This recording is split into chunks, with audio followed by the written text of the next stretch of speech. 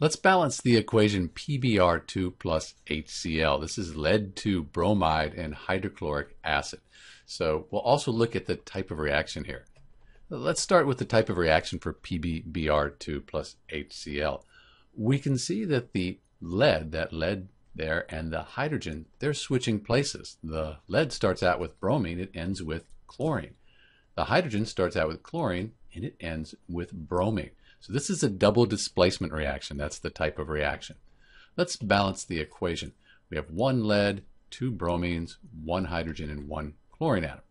On the product side, we have lead. We have one of those, one bromine, one hydrogen, and then the two chlorine atoms.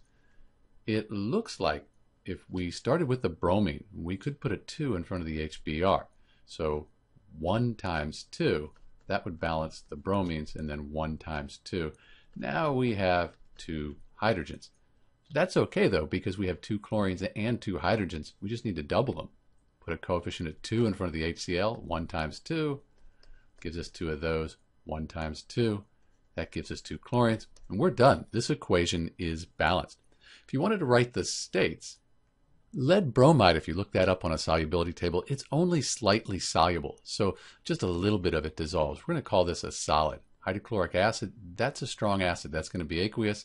Hydrobromic acid, also considered a strong acid, that's going to be aqueous.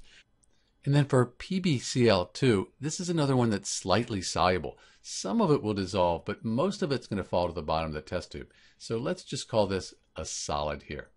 So those are our states, and this is the balanced equation for PbBr2 plus HCl. The type of reaction, double displacement. This is Dr. B. Thanks for watching.